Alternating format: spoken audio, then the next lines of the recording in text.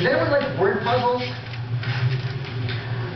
If you've ever read the newspaper or get those little puzzle books, you have the little puzzles where you have a series of letters and they're kind of scrambled up and you've got to put the letters back in order. Well, I'm going to give you a puzzle. I'm going to give you one of those, okay? All right, are you ready? I'm going to have you write the word jest, J-E-S-T. Now, jest is a word, okay? I'm going to give you a hint on that one, okay? That word is incomplete. Okay, now if you know the answer to this, let the people who don't have the answer. Now the next series of letters I'd like you to write down is TUPS. T-U-P-S. TUPS. Okay. The next word I'd like you to write down is through. T-H-R-U. And then the final word is daily, D-A-I-L-Y. Now, through and daily are actual words, and you don't have to unscramble those, so that's the good news, okay? It's that second word, TUPS. TUPS is not a word in the English language, okay? You're going to unscramble that to complete the sentence. Now again, let me give you one little hint again. The word jest is incomplete. We'll revisit this after, okay? In 1974, a man by the name of William Brian Key put out a book called Subliminal Seduction. And in this book, he claimed that advertisers, and especially in magazines, were putting subliminal things inside of their ads. He quoted one ad. It was for gin, and there was a glass and there was some ice cubes there. And airbrushed into one of the ice cubes was the word sex, S-E-X. And it was supposed to be a subliminal way of reaching you and attracting you to this particular product.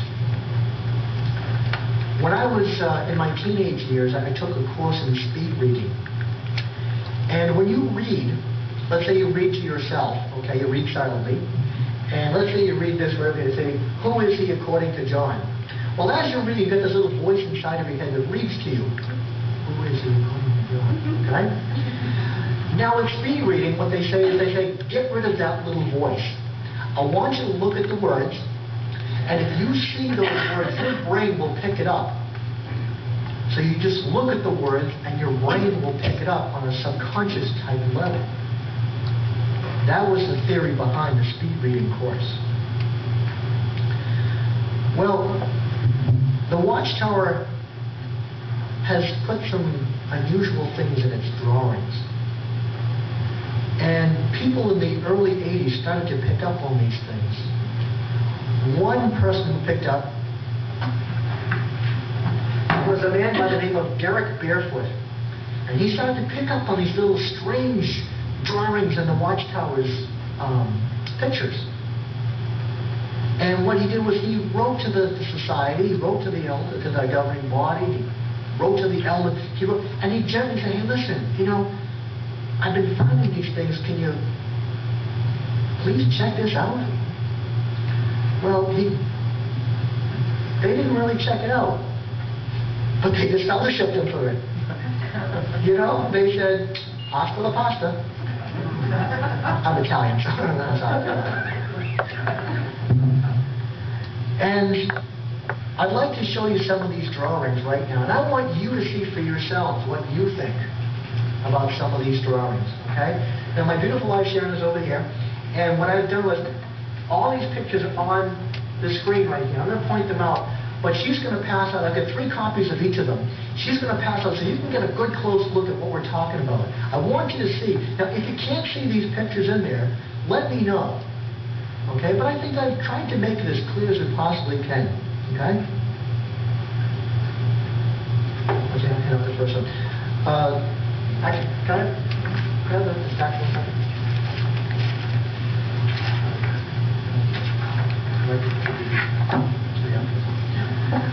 The first one is from the February 1st, 1983 Watchtower. Can I grab this and pull it with me here? No.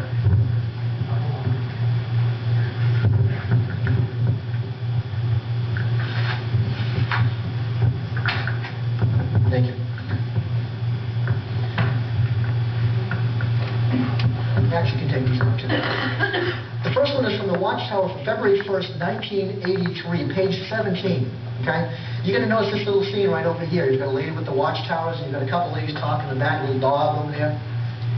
But hidden inside this woman's skirt, right over here, there's a face. All right, there's a face. That face is of the false Greek god Zeus. Right in her dress, right over here. Okay? Now, as Rick mentioned, I am a professional photographer. I look at people every day. I look at their clothing every day. I have to look at wrinkles. Okay? And I have to study them. And I have to get them out of there. You know, a beautiful little high school senior girl doesn't want wrinkled clothes. See, I'm constantly pulling down sleeves, blouses, and things like that. I'm always fighting against wrinkles. Because I know that if I don't get it out in the when I'm taking the picture, I got to get it out on the computer with my digital photography. And believe me, I've had to retouch my share of wrinkles. All right? But in all my 21 years of being a professional photographer and doing this, I have never seen the face of Zeus inside of anyone's clothing. Has anyone ever seen the face of Zeus in someone's clothing?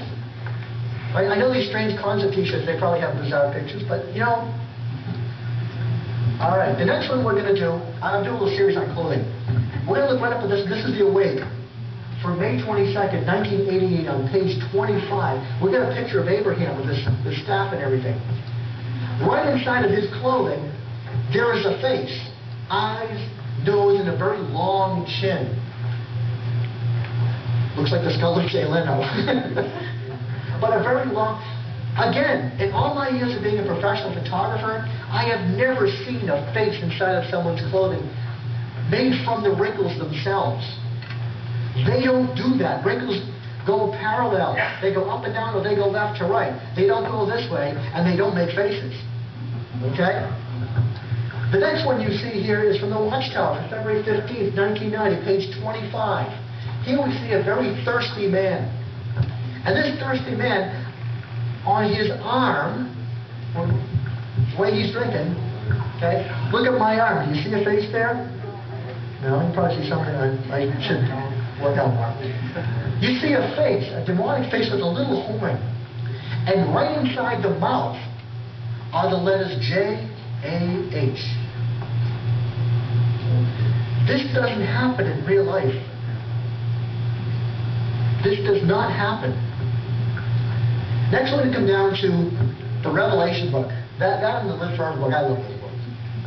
The Revelation book, right here on page 159, you will see John eating the scroll. A picture of supposed to be John eating the scroll, and an angel with his hand stuck out. If you look in the hand, you will see the face of the false god Pan. Yeah, and right up over here too. That's the face right there. All right. Oh, and guess what? So far we've seen false gods and a mockery of God's name right over here. Okay. Next one I'd like to do. This next one is real blasphemous. Oh, there it is right here. This one's real blasphemous. The Revelation book, page 1. Is it 121? I don't know how to say that. Page 121, okay? You see this crowd of people with the olive branches or the palm branches? And this is supposed to be God's throne. And what I've done is I've taken that yellow God's throne and just made it into black and white. And his face appears. The face of a demon. Or it could be Satan himself, with the horn sticking up. Right inside of Watchtower material. It's God's organization, isn't it? My next one, my favorite book, Revelation book, page 19. We see the gentleman, the archer on the horse. All you got to do is take this picture, skew it a little bit to the side, and you get a face blowing fire. All right? I've also had classes in horse photography. I have had classes in horse photography. I have photographed horses. I have never seen a fire-breathing face inside of a horse before. Okay? The next one is from the Live Forever book. This is, my wife found this one. This is a good one. Page 9. You have this scary scene of a man being frightened and guns and stuff like that. But right inside the sick man, and I've enlarged right here, you've got a skull right on the man's forehead. Okay? Now, this is not like laying on your back in the grass on a nice summer day and looking up at the clouds and making an elephant or a giraffe out of the clouds. Every drop of ink that hits that paper was put there on purpose. And every drop of ink that was not put there in the middle of the ink, reversed out, was left out for a reason. Again, this is not a photograph. These are drawings.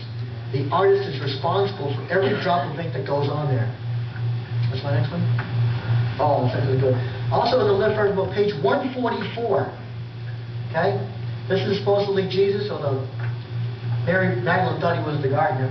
But right in the trees, right over here, is a skeleton. Okay? This is the regular picture. I've cut it out over here, and I've isolated it right here. Okay? Trees do not grow like that. Trees do not have legs. Not even in the Wizard of Oz, they have, like they have trunks. But this one has legs and a skull right on top of the legs, or right on top of the torso, right over here. This is right inside of Watchtower material. Next one. Okay. We've gone through everything right here. Now, let me ask you, does everybody see these? Is this my imagination, or is this really... Do you see what's going on here? This is right inside of what is called God's organization. God's good, clean organization. Now, again, people started to write to the society and said, listen, we've seen these things. Watchtower's response is, well, they're not there. In fact, by you making these accusations, you are spreading rumors and slandering these good, fine Christian artists who are drawing these. The Watchtower for September 1st, 1984, on page 20, under the heading Spreading Rumors. Listen to this. Even the Watchtower Society's publications have been the subject of rumors. For example, that one of the artists had been secretly introducing pictures of demons into the illustrations was subsequently found out and disfellowshipped. Did you share in the spreading of these stories? If so, you were perhaps unwittingly spreading an untruth, since they were all false. Certainly, the rumor concerning the Society's publications was harmful, as well as slanderous to the zealous Christians who worked long hours producing artwork to make the magazines, brochures, and books more attractive. In true Watchtower form, they blamed the people. You always find that, huh? You know, when 1975 came around, who did they blame? You know, you're going ahead of the society. They always find a way to blame the people. Rutherford did it, you know, the sin of Samaria, all that sort of thing. They blame, you're fools. Jehovah's Witnesses take so much abuse, don't they? You know, from their own leaders. Also in the Watchtower for April 1st, 1987, on page 15, it says, quote, every article in both the Watchtower and Awake, and every page, including the artwork, is scrutinized by selected members of the governing body before it is printed. This is approved of by the governing body. They approve of the demon faces. They approve of the blasphemy, the false gods, the skeletons. If you got a chance to look at the Live Forever books, full of skulls. Oh, full of it. Now, if you want to write some of these down, that, you know, when you see, write some of these things down. And if you still have material at home, look it up yourself. There's something about pulling out your own bookshelf and opening up that page and seeing it for yourself that makes you go, ah. Yeah. It's pretty powerful. Pretty powerful. All right, back to my word puzzle. Has anyone figured it out? No one has figured it out? We've been watching you. I'm glad. All right, let me help you figure it out, all right? I'm going to give you the answer for this one, okay? Like I said, the word just is incomplete. The second word, tups, T-U-P-S. All you got to do, this is real simple, okay, is take the letters and flip them around. Okay? That spells sput, S-P-U-T. But as I mentioned before, that word just is incomplete. Just take that S and just slide it right over to just. And what do you got? Someone read it out to me? Just. Well, give me the whole thing. Just put through daily. Just put through daily. You know, the Watchtower Society has called you fools in the past, and they're calling you fools again. You know? Just put through daily. What is a jest? A jest is a taunt, a joke, or a mock. Just put through daily. I think that describes the Watchtower pretty well. I've only skimmed the surface of this. I'd like to go into phrenology and all these different things, but this is all the time allows me. As a matter of fact, I'm 8 minutes over my schedule. Sorry about that. But oh yes, we're going to pass around these two. This is the jest. This is the jest tups through daily. That is from the Watchtower from 11/1/89, page 10. You've got this nice, young, beautiful witness couple, and you've got this film of demonic and full of sex and violence, and they've had symbolizing the movies. It's full of this. But in the marquee way in the back, you've got just. The first motion picture is Just Tups. Now, I don't watch a lot of films, but I've never heard of a film called Just Tups. And the second film was Through Daily. I've never heard of a film called Through Daily before. Put that together, Just put Through Daily. And again, I believe that's the Watchtower Society.